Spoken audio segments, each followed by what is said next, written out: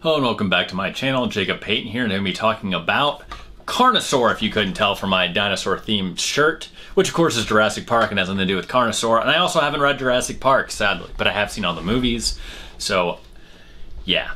Carnosaur is another book that I saw the movie before I read, and I definitely probably misremembered, or the movie was just wildly different than the book. For instance, the book takes place in England, and I do not remember that being the case in the movie. I do think the main character in the movie was a reporter, and that might be the only similarity besides the dinosaur that they have in common. So let's dive into this. Driven back to extinction and back for revenge, the world's most devious predator is back, and he's got company, Tyrannosaurus Rex. I'm not going to try to pronounce all the other dinosaurs' names. All have been loosed into the modern world by Jane Penward, the vengeance-hungry nymphomaniac wife of the man who cloned them.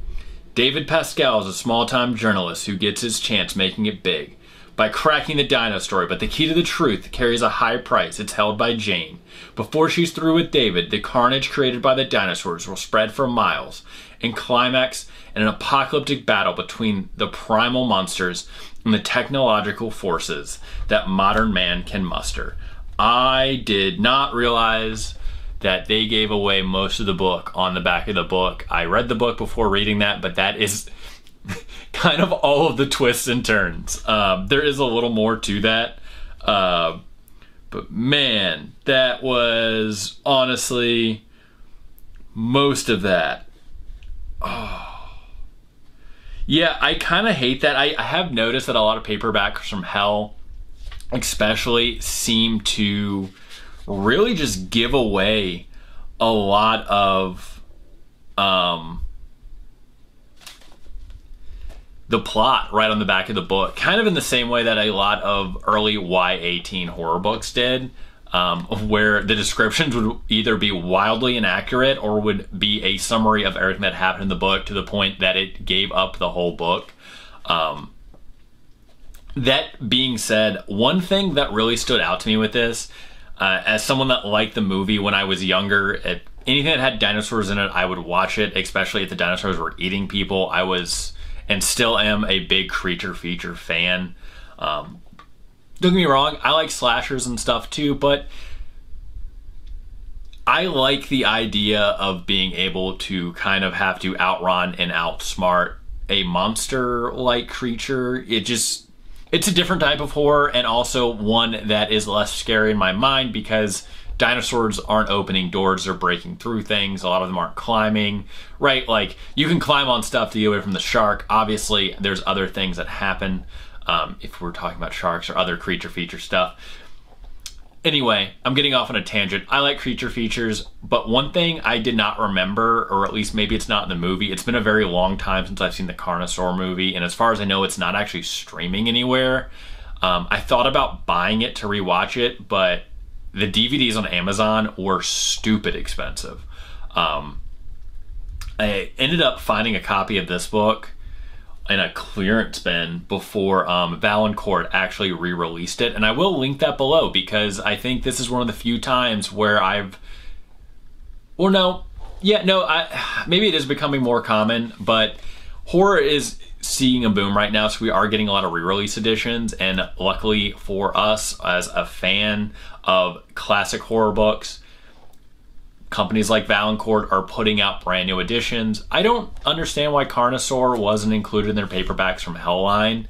I don't know what, that being said, a lot of horror books from that era aren't included in the paperbacks from Hell line that they put out, so I don't know what the, kind of what their definition of for that. That is maybe something I would need to look into at some point.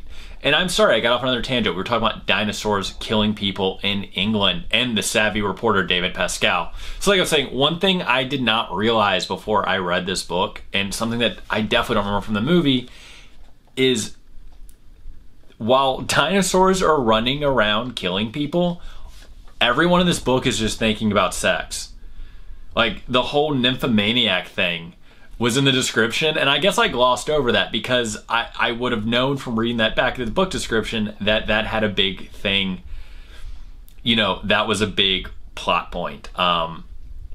David is a he is a very bored reporter in a small town in England where nothing really happens. He was having I guess not affair. He was dating a girl named Jenny that he works with, and then she breaks up with him, or he breaks up with her because he's going to move on to bigger and better things, and then doesn't move on to bigger and better things.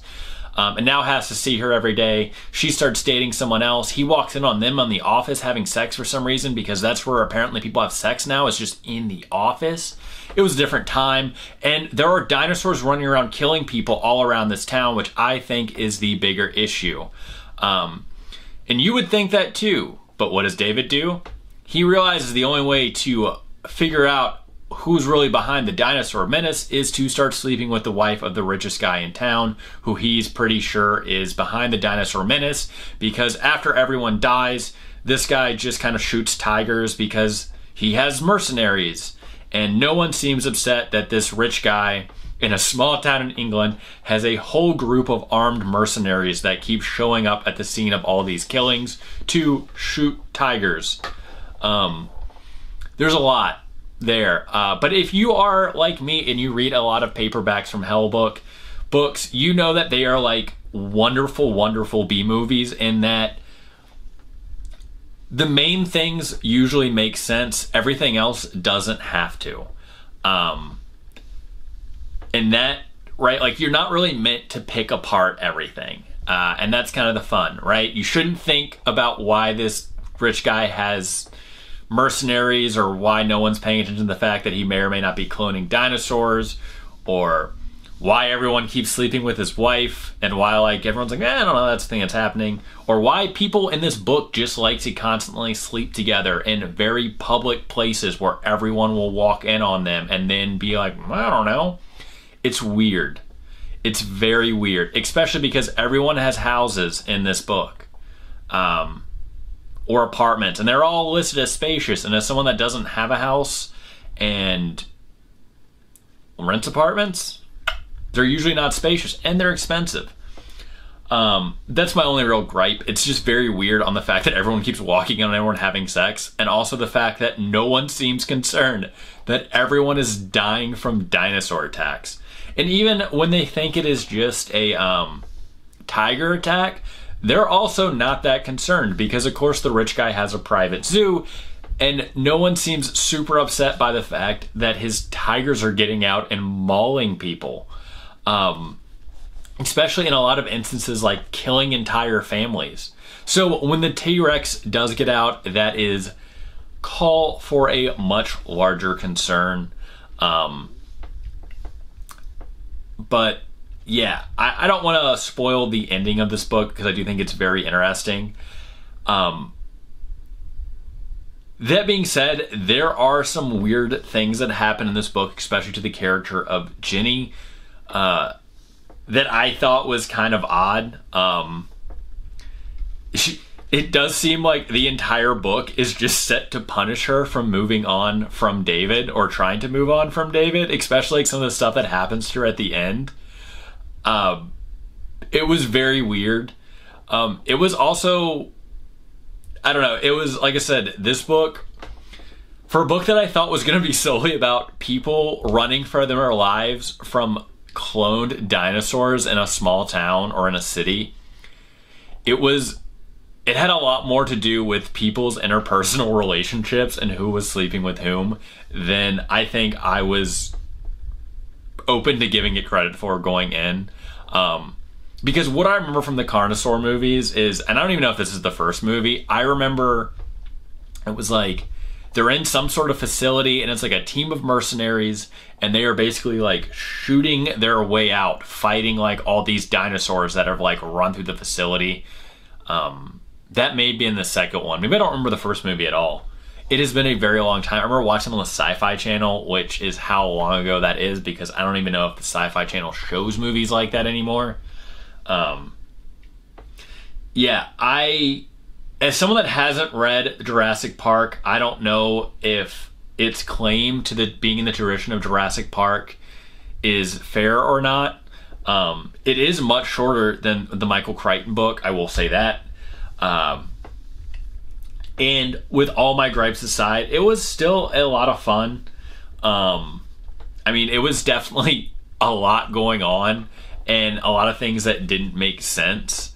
I will say that as a main character goes, I did enjoy David a lot, just because he's not like a very heroic main character, which I think makes it a lot of fun, right? I think in a lot of these paperbacks from Hell books, we're kind of given these characters that are usually a little morally gray, but they all end up being described as like really strong, strapping guys that can take on anybody. So when the scary stuff starts happening, they become the hero. Whereas in this, David's very much like, yo, that's a dinosaur, I'm out. Which I can appreciate as someone that's never had to fight a dinosaur. I think I too would try to escape more than save the entire town. But that being said, he does do some heroics. Some good things do happen. He does try to help people when he can, but also isn't afraid to just look out for numero uno when he has to. Which, like I said, I really appreciate and I think made him feel like a very real character. Besides some of the interpersonal weirdness, I will say that I think all the characters were really well written in this. And you do kind of get a sense that there is a lot of stuff going on. And I think it would have played out maybe better if it was a longer book. But because we're given the fact that the dinosaurs are attacking right in the beginning, or that people are having interactions, deadly interactions with dinosaurs right from the start, right? Like, those interpersonal, like his relationship with Jenny and his like sexual adventures with Jane later, you just don't really care about, because like there's dinosaurs eating people. And I can't like harp on that enough. Once you give me dinosaurs, it's like an aquatic horror book, right? Like once you give me the shark and the shark has attacked someone, that's all I care about. And that might just be me, as you know, that might be my own thing, but a lot of times, like, and I find this in creature feature movies too, once I have seen the creature, once it's no longer just a mysterious death reported here or a mysterious attack here, once I have visual confirmation of the creature, I only care about the creature, because that's usually this time in a movie when the suspense has been ratcheted up, right? That's usually the time where the main core group of characters has now interacted with the creature and are running for their lives. So yeah, I don't know. I enjoyed this book. It was definitely not how I remember the movies, so I don't know how... I feel like I need to rewatch the first movie now to see how faithful the movie adaptation is. Yeah, other than some of the, like I said, like the weirdness and the fact that like the book really harps on who's sleeping with who throughout, this was really fun for a dinosaur book set in England. I enjoyed it a lot. You know, and it wasn't something that I had nostalgia for the movie. I didn't really have a lot of nostalgia for the book because I didn't know it was based on a book until later in life. You know, I thought it was a lot of fun. I'm trying to think if there's anything else. Yeah, I don't know. I thought it was a lot of fun. I thought that the last, you know, their interaction, the showdown with the T-Rex was enjoyable. I do think that the character of Jenny got overly punished just for some of the stuff that she did in the book that I thought, you know, probably isn't going to age well with a lot of modern readers, because David did all those things too. But, you know, this is also a book of its time.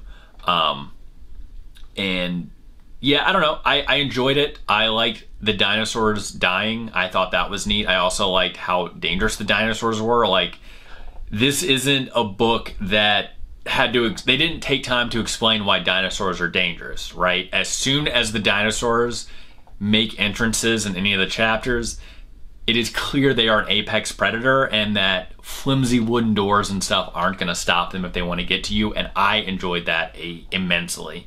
I do wish we had spent more time with the actual dinosaurs. What we get a lot of is essentially random dinosaur attacks and then the final showdown with David and some of the other dinosaurs. I don't know. I would have liked, I think, you know, since David is really the main character in this, I would have loved to have seen more of him interacting with them and maybe him running from them. But other than that, I really enjoyed it. I could definitely see this as like a longer book. I could also, you know, obviously I've seen it as a movie. I would love to rewatch those. I hope maybe because Valancourt's put it back out and maybe it sells really well. I don't really know who owns the rights, but I'm hoping that someone puts it on a streaming service somewhere. If not to stream for free, then at least to rent, because I don't know. I would love to see it again, and I feel like it's weird to have films as a studio that you just don't let people see anymore. But that's neither here nor there, and has nothing to do with books, sadly. I enjoyed this. If you're looking for a good dinosaur creature feature, I would not hesitate to recommend this. Also, if you're just looking for a new Paperback from Hell or Paperback from Hell era creature feature that you want to put on your shelf, I would also not hesitate to recommend this. Like I said, Valancourt just put out a new edition with a gorgeous cover. This cover's all right. I mean, the T-Rex looks pretty hokey. This is clearly like probably not the original cover, and was the cover released after the movie came out, because it even has like the now major motion picture thing on there. I don't know if they wrote any sequels. I know the movie had sequels. I don't know if the book does. But anyway, I enjoyed this. I don't really have anything else to say about it. If you read it, you liked it, you hated it. If maybe you're like me and you thought a lot of all the like the relationship stuff was really weird in light of the fact that like dinosaurs are hunting the town, you know, let me know in the comments below. Let me know your feelings on that. Also, if you know of any other good books from this era that feature dinosaur killings, I would definitely be interested in reading those. I know Severed Press, more modern press, puts out a lot of dinosaur books that I have read and enjoyed. I like dinosaur creature features for the same reason that I like shark creature feature books, right? You don't have to explain to me why they're scary. Sharks are scary because I'm afraid of the ocean, and dinosaurs are scary because they're dinosaurs. But yeah, as always, if you enjoyed this video, please like and subscribe, and I'll see you guys next time.